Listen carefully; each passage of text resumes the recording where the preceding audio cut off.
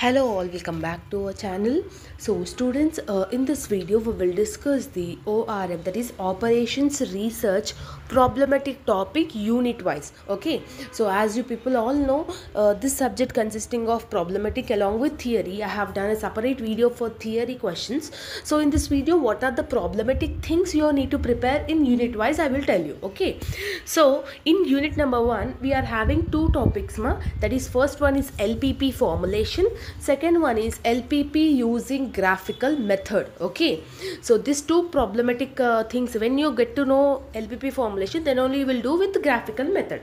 If you want to prepare theory question for 8 marks, you can go with theory also, but this LPP formulation will be useful for case study also. So you need to understand the concept.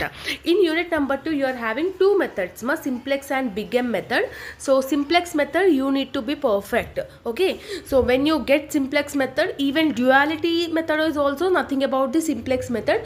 They will give in minimum, we need to consider it as a maximum. Okay, this is all you will understand when you started your preparation. Okay, big M method you keep it for choice. Okay, in unit number 3 you are having three topics.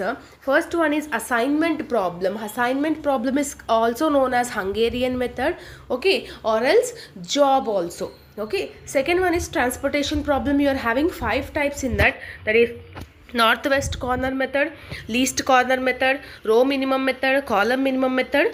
Okay, Vogel's approximation method, okay, VAM, or else penalty method also we can call it.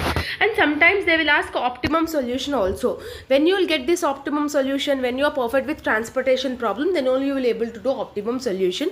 So transportation optimum will consider as a one thing only. Okay, in unit number 4 you are having network analysis CPM, that is critical path method, PERT, float. When you get to know network analysis and CPM only, you will able to do PERT. When you get to know network analysis and CPM only, you will able to do float also. So network analysis CPM is compulsory. Okay, so PERT and float is easy when you complete CPM and network analysis. Okay, and in unit number 5, if you are going with theory, you can, or else if you are doing problematic, means you are having game theory and simulation. It is a easy concepts, you can easily perfect with that concept. Okay, so these are the problematic methods you are having unit wise.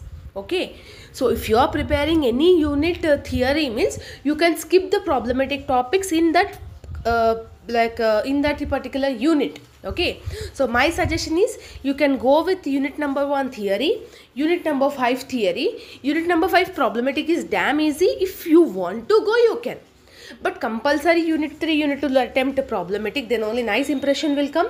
In unit 4 also problematic only, in unit 2 also problematic only. If any unit, if you are feeling more hard, means you can go with theory also in that. Okay, I hope that you have got clarity.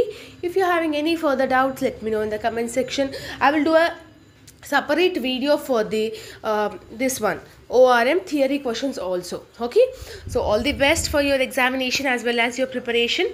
All the notes PDFs are available in our telegram group. Telegram group link is given in the description box. Okay, see you all in the next video. Bye bye students.